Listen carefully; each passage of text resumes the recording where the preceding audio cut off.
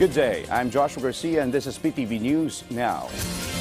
President Ferdinand Marcos Jr. has secured $4 billion or 220 billion pesos worth of investment deals during his three-day working visit to Berlin, Germany. He said this is proof of his work to boost the economy and to strengthen the relationship of the Philippines to different countries. Contrary to former President Rodrigo Duterte's statement that he was just going on a tour. Despite Duterte's statement on his foreign travels, he still greets him for his upcoming birthday. Personal ko namang kilala si PRRD. So, yeah, like I've told you many times before, hindi ako naman personal. Para sa akin, hindi naman madali, pero nahihiwalay ko yung trabaho at saka yung personal. So, I don't see a problem there. The U.S. House of Representatives passed a bill that would force short video app TikTok, used by about 170 million Americans, to cut ties or break away from its Chinese owner ByteDance or face a ban.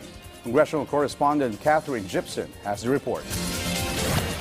After years of concern about data privacy on the popular social media app, U.S. lawmakers took a key step Wednesday, calling for TikTok to separate from its Chinese parent company, ByteDance. Today, we send a clear message that we will not tolerate our adversaries weaponizing our freedoms against us. With significant bipartisan support, the bill addresses concerns TikTok is a national security threat. Americans need to ask themselves whether they want to give the Chinese government the ability to control access to their data, whether they want to give the Chinese government the ability to control the information they get through the recommendation algorithm, and whether they want to give the Chinese government the ability to leverage the data. The bill is passed. TikTok has denied those allegations, calling the House bill a ban. The bill's co-sponsors push back against that claim.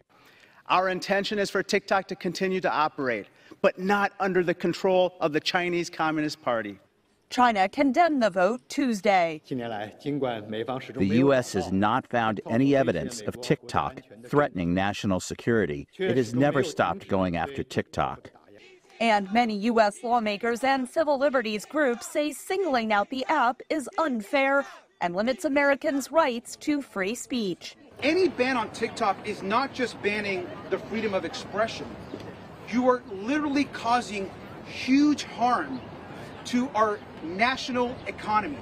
The TikTok legislation has revived the debate over data privacy and personal freedoms.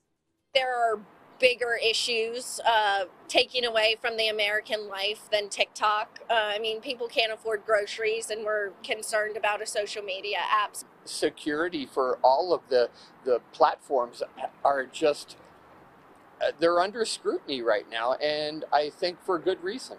I don't have a lot of trust in the platforms and in the information that's provided these days. I'm just very concerned about the authenticity. Senate Majority Leader Chuck Schumer said committees would consider the bill, which could face significant legal challenges. The U.S. government would have a very, very difficult job of convincing a court that this ban is both narrowly tailored enough to advance this government interest of data privacy, but then also that there are no less restrictive measures that the government could have taken. President Joe Biden has said he will sign the bill into law if it passes the U.S. Senate. The Biden campaign joined TikTok earlier this year to reach out to younger voters.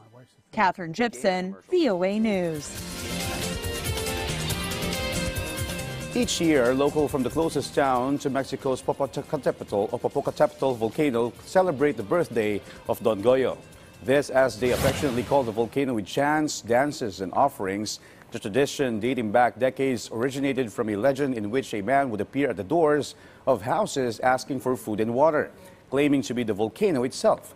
Despite its recent intense activity, the celebration continues, although authorities restricted access to the site this year due to safety concerns. With approximately 25 million people living within a 60-mile radius of the volcano, it remains one of the most dangerous in the world, despite not having experienced a massive eruption in over a millennium.